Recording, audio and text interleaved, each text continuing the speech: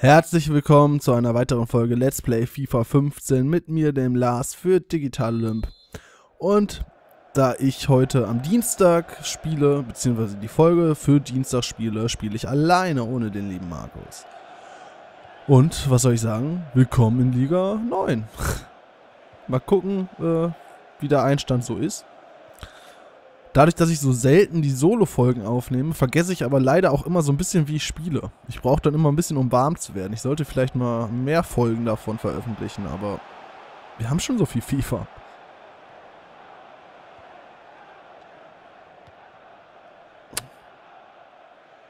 Das war ein Foul, eindeutig. Ah, ja, super, super.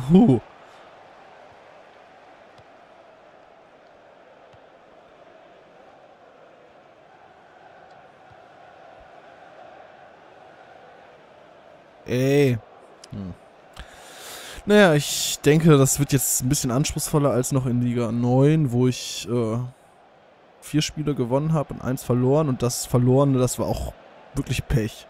Ich war besser, eindeutig. Aber, naja, mal schauen. Ist ja auch langweilig, wenn man immer gewinnt. Man muss ja mal, ne, verlieren. Oh, oh, na gut.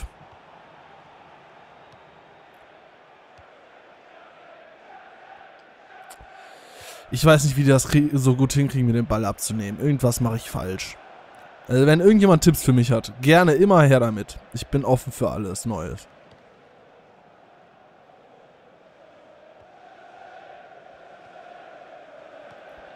Ich laufe immer nur hinterher. Bei mir kullert der Ball auch voll oft so richtig langsam irgendwie so. Ja, ich kriege den Ball nicht abgenommen. Das ist zum Kotzen. Ja, ist klar, ganz ehrlich, das geht gar nicht. Meine Fresse. So ein Scheißschuss. Tut mir leid, aber das regt mich tierisch auf. Das war richtig dreckig, mistig. Den hält jeder Scheiß-Torwart. Den wird sogar ich halten. Ich bin der schlechteste Fußballspieler, den es gibt. Beziehungsweise niemand wird den so schießen können jedes Mal. Und das passiert ja nun mal jedes Mal. Mann.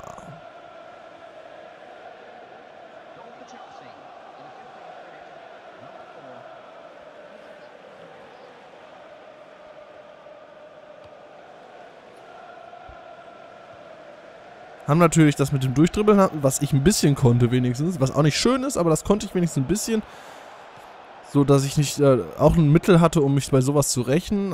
Sowas ist... Das haben sie irgendwie so ein bisschen gefixt, das geht nicht mehr so gut.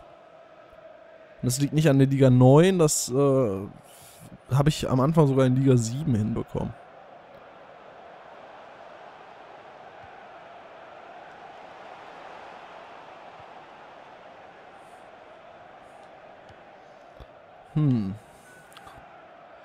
Das Problem ist, es rückt bei mir auch keiner nach.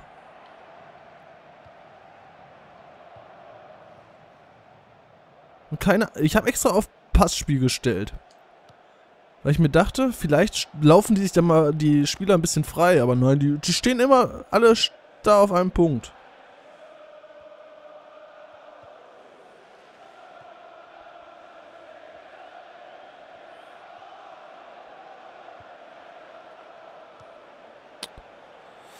Ach ja.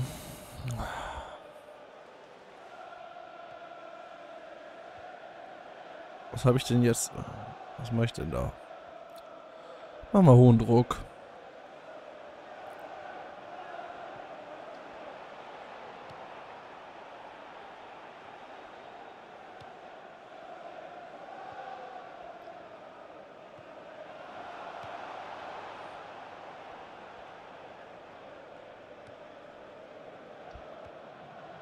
Ja, wieso läuft denn Aubameyang da jetzt auch nicht weiter vor? Der bleibt dann da stehen. Ich hätte schon gepasst, dass er nicht im Abseits steht, aber nein.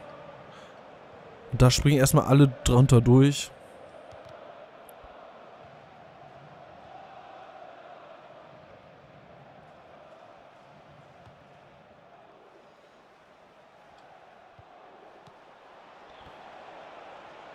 Ne. Wenigstens mal eine Ecke.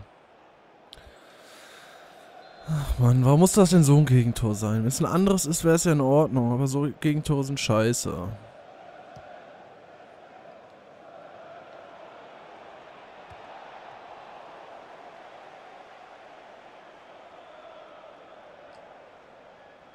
Jetzt greif ihn doch auch an.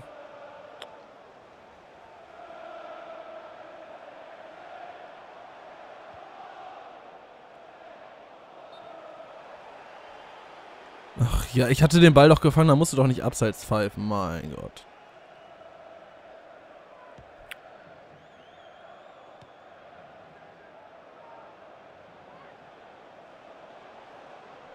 Wie einfach 4 Leute um ihn rumstehen und keiner den Ball hat. Tut mir leid, dass ich mich gerade aufrege, aber irgendwie... Ah, das ist wieder dieses... Ich weiß nicht, das nervige Spielen hier.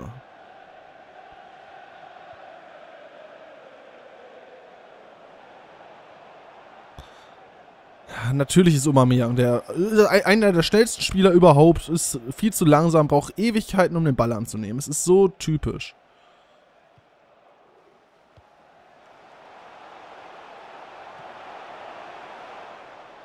Das habe ich wenigstens mal halbwegs gut hingekriegt. Dass er dachte, ich mache einen Lupfer. Was ich natürlich nicht getan dass ich komplett rausrenne, was ich nicht getan habe. Irgendwie funktioniert das mit dem Spielerschicken auch bei mir irgendwie gerade nicht so ganz.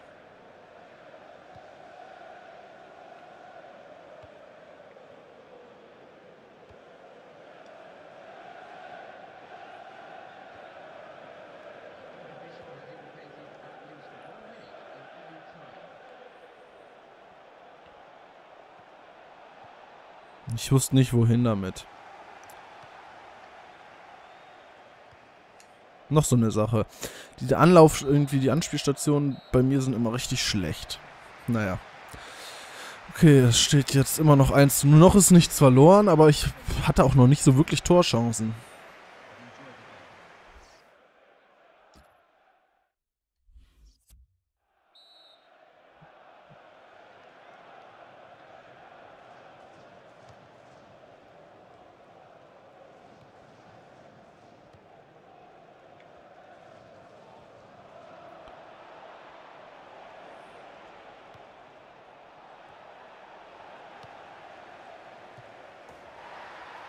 Ja, das war mal wunderschön. Wow, ich habe den Nachschuss von hinten quasi... Es war ein Pass, glaube ich, den ich gemacht habe aus Versehen. Ich wollte eigentlich schießen, aber... Geklärt. Oh, das war schön. War auch ein bisschen Glück dabei, aber es war wenigstens ein schönes Tor.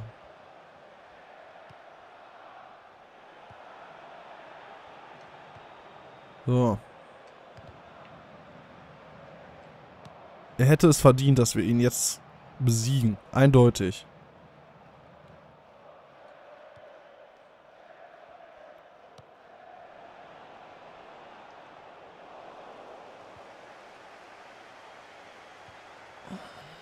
Schade.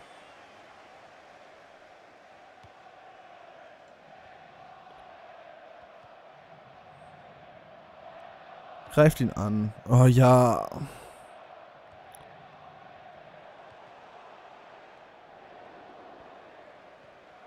Bei mir im Hausflur hier wird gerade auch total der Terror gemacht. Das lenkt mich ein bisschen ab, wenn ich ehrlich bin. Ich hoffe, das hört man in der Aufnahme nicht.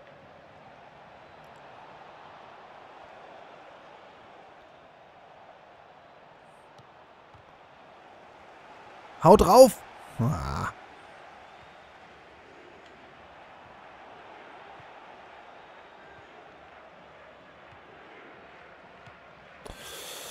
Das war zu vorhersehbar. Nein, nimm ihn doch! Was macht ihr denn?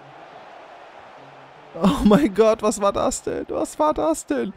Oh mein Gott, wie knapp. Was war das schon wieder für eine Aktion?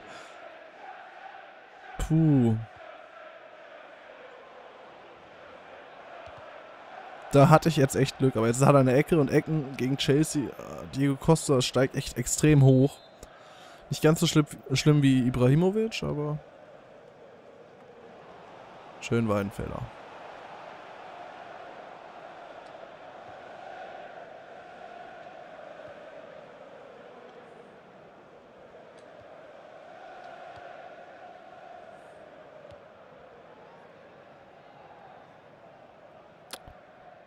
Ja, ey. Läuft gerade bei mir. Naja. Einwurf. Aber der macht Druck. Also vom Gefühl her braucht er unbedingt einen Sieg?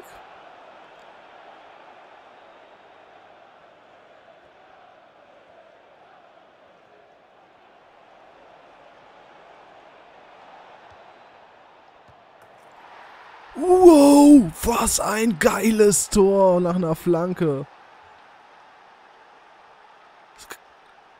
Unfassbar. Ich glaube, so ein schönes Tor habe ich lange nicht gemacht.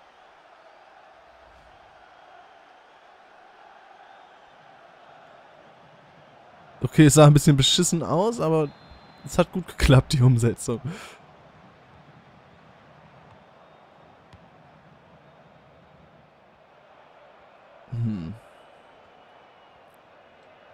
Ja. Wie er da einfach schon wieder durchspazieren kann. Das ist so armselig.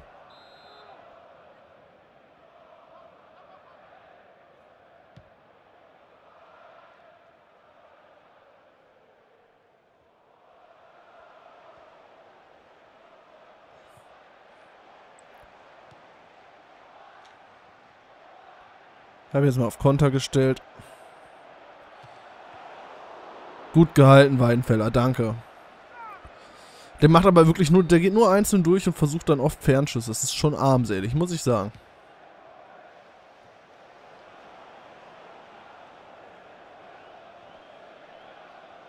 Noch eine Ecke.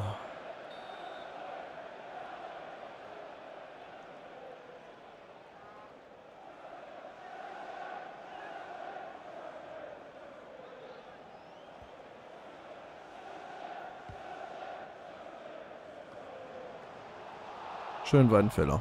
So, weil er so scheiße spielt.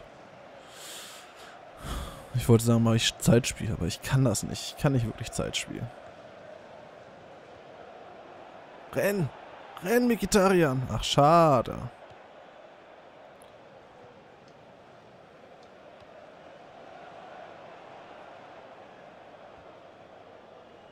Ah, 14 Minuten noch. Puh.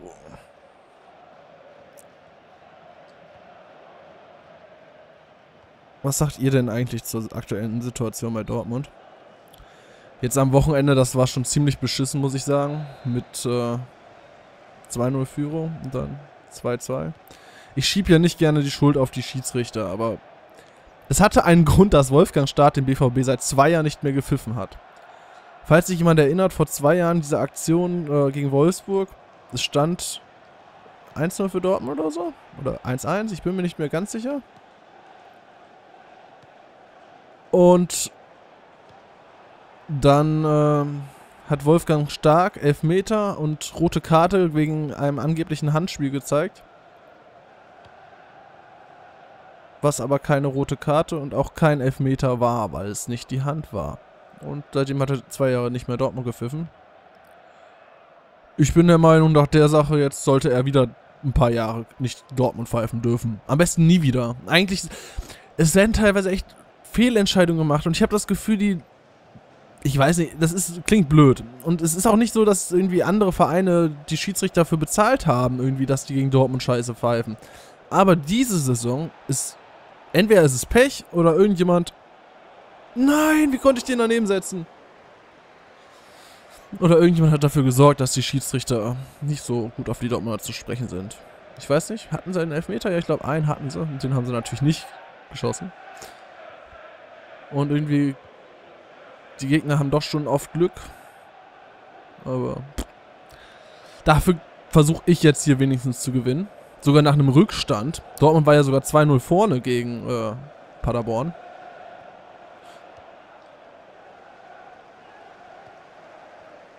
Nein!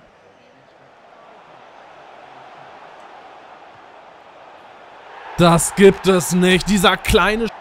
Entschuldigt. Das muss ich rauspiepsen.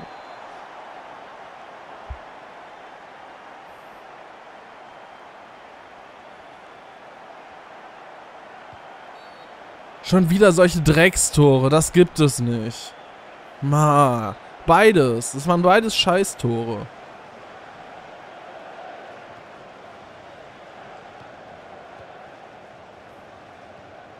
Guckt ihr euch seine Tore und meine Tore an. Meine waren viel schöner rausgespielt als dem seine Dreckskacke. Und jetzt gewinnt er wahrscheinlich sogar noch. Das gibt es nicht. Ja, natürlich.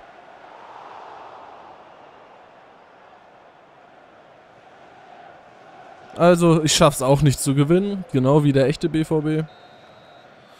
Aber es war lächerlich. Es tut mir leid, es war lächerlich. Ich habe gerade keinen Bock mehr zu reden. Bis dann. Ciao.